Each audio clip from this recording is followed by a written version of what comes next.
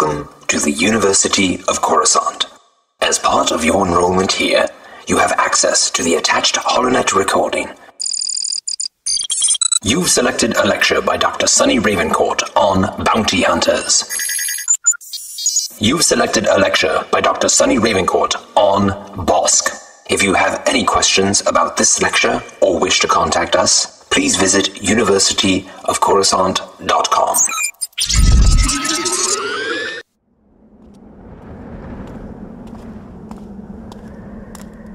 Hello students, another holo lecture from your favorite professor.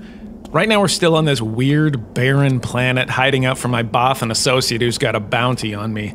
I do not like it. Rod has spent every night keeping the fire going to make sure that we weren't eaten by anything. And, as you can tell, we weren't, but there is something out there, and I am not willing to keep taking these chances. Now, it's been a week, and nothing's really changed other than I actually feel less safe than when we started. We're trying to walk back towards the spaceport. The problem is, in most of my holodramas, the hero has a guide. Rod is a great Mon Calamari student, but I think this heat has fried his brain because no matter how many times I poke him with this stick, he can't seem to remember which way to go. The stick isn't helping, sir. Well, how do you know that we haven't just reached that magic number of pokes? I think for both of our sakes that I should keep poking while you keep trying to remember the way to go. Ow. Did that one help? No, sir. Ow. Ugh. Well, this isn't getting me a paycheck, and my poking arm is getting tired, so I think we're just gonna stop here, and I'm gonna do this lecture until you remember which way to go. Okay, let's begin. I should not have to explain this to you, but Wookiees are terrifying. They're 9 feet tall, and they can rip the ears off a Gundark. Actually, they tend to prefer to rip extremities off when they're angered, hurt, or just annoyed. Can you imagine upsetting your opponent in a game of Dejarik and having him pull your arms out of the sockets? Yeah, hard pass on that. So when I hear that there's a species that specializes in hunting and capturing Wookiees, well, you've got my attention. That is next level bravery, or maybe insanity. Either way, it leaves an impression. And that species is, of course, Trandoshans, which brings us to maybe the most famous Trandoshan of all time, the bounty hunter known only as Bossk. If I had to describe Trandoshans, I would say to picture a reptile with a short snout and then make it walk like a humanoid. They look far more reptile than human with the exception of the bipedal part, and it's not a perfect transition either. Their arms are a strangely long length, particularly the forearms, which end in 3 thick or sometimes 4 thin digits, one of which works like a thumb. Guess what the best part is though? They can regrow limbs.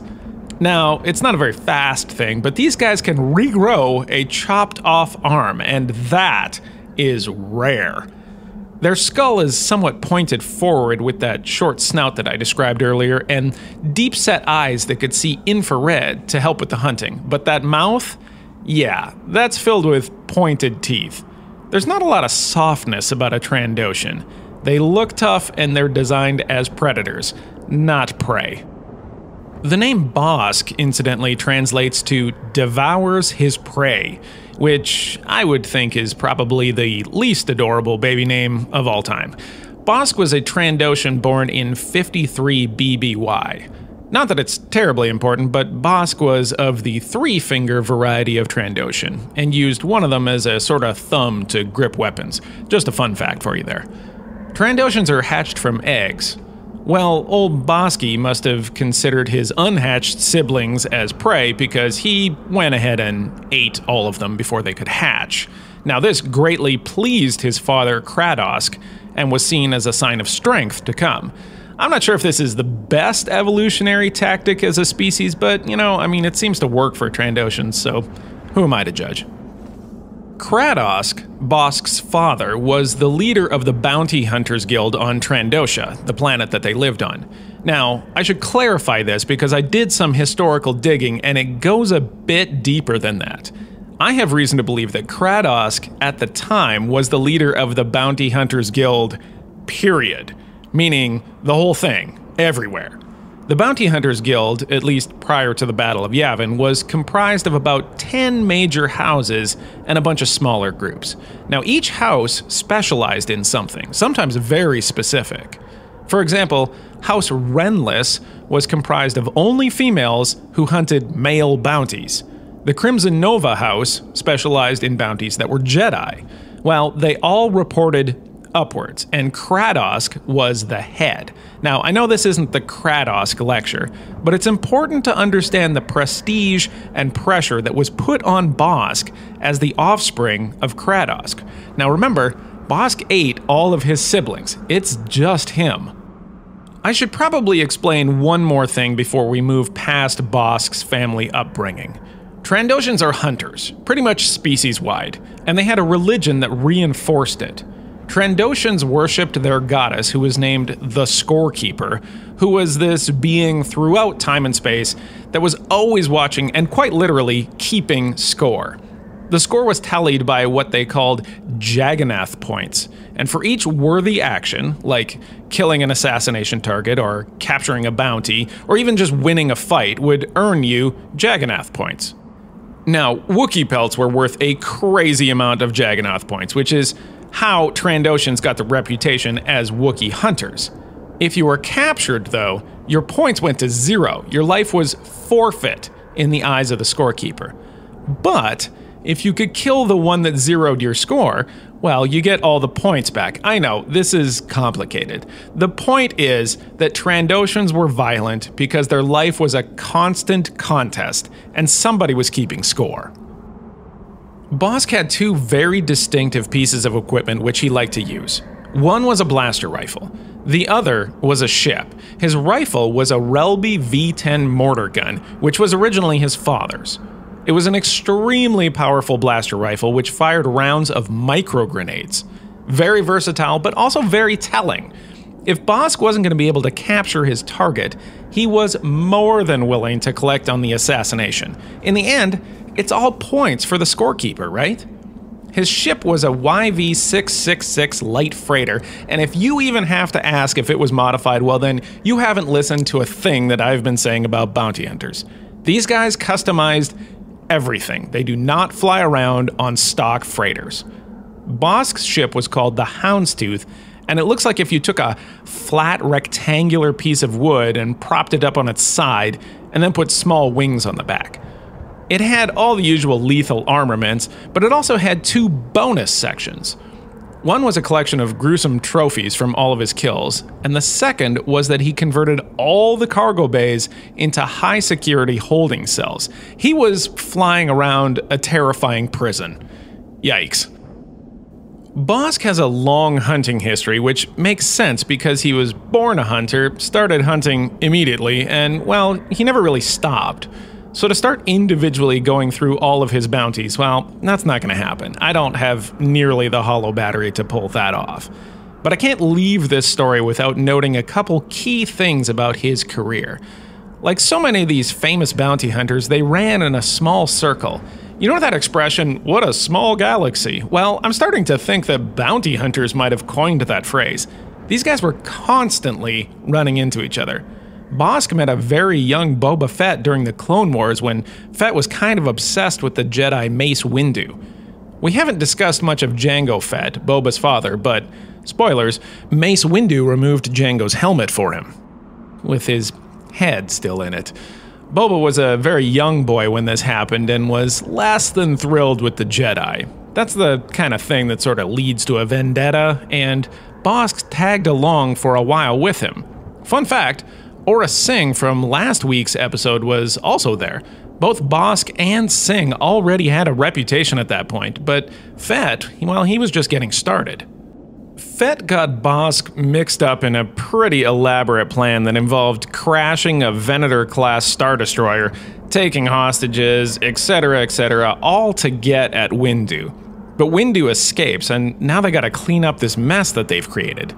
Well, they get captured and sent to a Republic detention facility on Coruscant, which you can actually tour now. It's got Bosk's cell and everything. I highly recommend it. Take holos.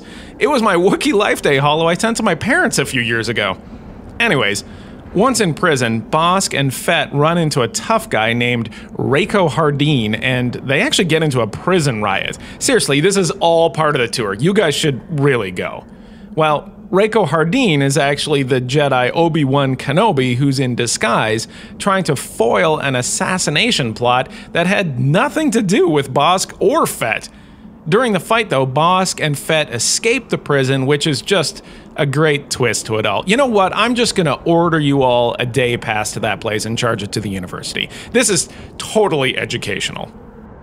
Bossk and Fett and Dengar and all the other famous bounty hunters kind of weave in and out of each other's paths over the years. Eventually, of course, Bossk ends up on the Executor for Darth Vader's bounty on Han Solo and the Millennium Falcon. You know what? I'm gonna start calling those guys the Notorious Six. That is not very catchy. I'm gonna work on that. Bossk was particularly excited about this because of Chewbacca. Remember, big scorekeeper points for Wookiees. Bossk goes off to look for the Falcon, and like all the other 5 other than Fett, well, he makes a mess of it. He manages to botch this job so badly that he ends up locked up in a meat locker and delivered back to the Empire, who paid a bounty on him for illegally collecting Wookiee pelts. That's not Bosk's finest moment, but really the only winner in the hunt for the Falcon was Fett, as we all know. But it didn't stop Bossk. Bossk keeps doing Bossk until he vanishes at an old age. When he was young, he was quoted as saying about retirement, quote, "The word makes me wanna kill everything within blaster range," end quote. Well, the will of time is undefeated. We all get old, even Trandoshan psychopaths. All we can do is wonder what Bosk's final score was in the afterlife. Rod, there's an Ugnaught on the horizon riding a fat shark with legs. Do you know this guy? It's Todd, and no, sir. Well, maybe he's a fan of mine. I guess that's likely, right? No, sir. Rod, that's not helpful. Hello, good sir. How is this weather treating you? You do not belong here. Well, you got that right. I would be happy to be on my way. You don't happen to have any extra land sharks around to ride, do you? My legs are tired from walking and my poking arm is starting to cramp. I have spoken. Yeah, I have also spoken. I have spoken. Rod, you got any ideas here? He has his hand up, sir. So don't leave him hanging? Got it. High five. Get off my planet. Yeah, we're gonna go now. Rod, slowly back away, and when I give the signal, run. 3, 2, 1. I have spoken! Run! This concludes your selected lecture from the University of Coruscant.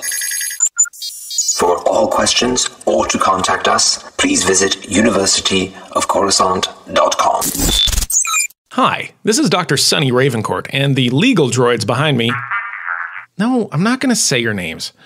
They want me to remind you that if you've enjoyed this show, please subscribe on iTunes and YouTube and leave a review or a comment. It helps us out tremendously, and it allows the university to continue to provide you the best in Star Wars history. Are you going to pay me for another take?